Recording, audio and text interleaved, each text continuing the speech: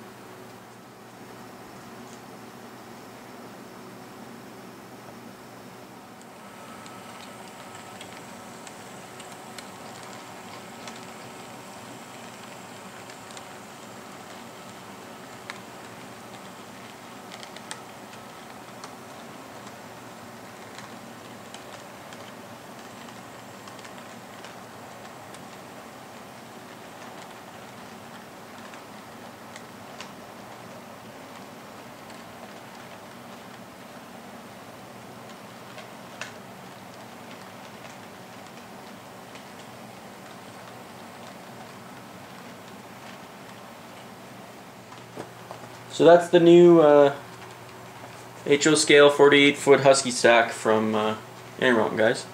Okay, so let's take a look at the Intermountain / A-line 5-pack that's behind it. So this one's also in TTX paint, like the other one. There, Intermountain A-line, and just like the old ones, the packaging is the same. So I've only got one from the older run of A-line with this same model, but I don't think much has changed. I'm pretty sure it's the same tooling, same. You can expect about the same from the cars. They're fairly light, and the detail is similar to the Walther's NSC cars. You know, with the grating is just one-piece cast plastic, no air lines or anything for brakes. And the way they connect the cars together is just a simple, quite a simple system of just a pin and a hole. So we'll take a look at that. So there's the B end of the car. Printing is definitely nice.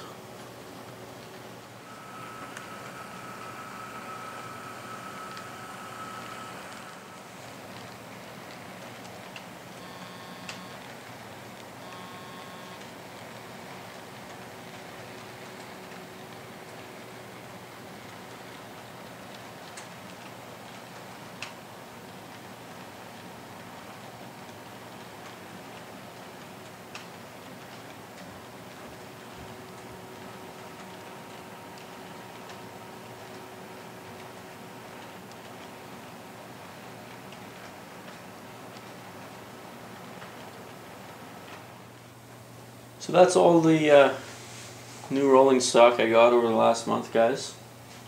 So next I'll show you a picture of the progress on my new basement, and then we'll take a look at some of the newest version of the layout design.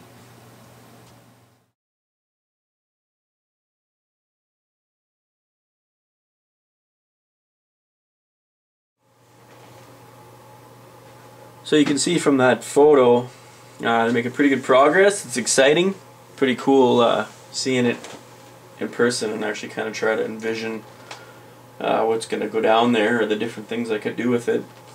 My brother and I actually went down there with a big tape measure, and we were kind of measuring stuff out and seeing how stuff fit in there, and it was pretty cool. It's going to be a nice space. There's a lot of potential, that's for sure.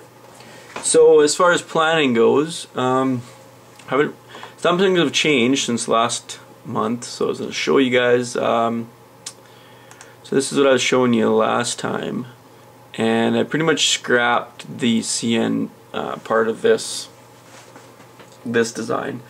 And what I didn't like about it was trying to cram this yard on the CN side of it. It's just the Saskatoon yard that I was going to model, you know, the real thing's like 5 or 6 miles long. It's almost impossible to do that correctly in HO scale, and there's just so much going on there. Like, there's an intermodal yard, there's diesel tracks, there's 46 yard tracks, like there's just an insane amount of stuff, and it's just too hard to fit into half a mile in HO scale. So I guess what I'm trying to do, so I scrapped that idea for the prairies. So what I'm trying to do is fit the location I'm going to model to the area I have available, rather than the other way around and trying to cram a prototype into my space that won't fit, and the curves and everything aren't right. So what I came up with, I started looking at Jasper, CN, which is still in Alberta. It's in the mountains, and east of Jasper for about 8 miles. It's all double track, so it's completely prototypical. And the Jasper yard itself is not very big, so you could compress it lengthwise, and you wouldn't have to compress it at all widthwise, which is awesome. So you can do a really cool model of this. And so I've got the whole Jasper yard, which would be almost 30 feet, almost a 30-foot long yard, with 9 yard tracks, crossovers, there'd be the via station would be here. And you'd have the ability to yard a full train, full 25-foot train is what I'm kind of going for as a maximum train length. And what I did was sacrificed three staging tracks, and that allowed me to, instead of have the reverse loop here eating up all this good potential layout space, doubled up the reverse loop around it and just have 2 tracks, because it's all pretty much I can fit widthwise. Otherwise I start to really cram this aisle here. But so you have, what that does is saves, this is all good layout space here, so you're saving like 10 feet. So I really liked how Jasper yard fit in there. Of course, this is all prototypical east-west and everything, and this would be like you're bringing a train in westbound into Jasper, and they yard them here. It's prototypical for the trains to either yard, stop, get a new crew, and then continue westward. And it's also prototypical for Via to come in on this track, as well as the Canadian and the short 2-car, usually Skeena train, which parks here in this crossover section. So I really like how this worked out for the CN side. The mainline run still isn't huge, but I think it'd be a really cool operation. You know, like really prototypical kind of feel for the mainline trains. I think it'd be a lot of fun to operate, or just have a train looping if you want. Still have the reverse loop the way it was before, with 5 tracks here, so you'd be able to yard 4 trains and have 1 for a run through.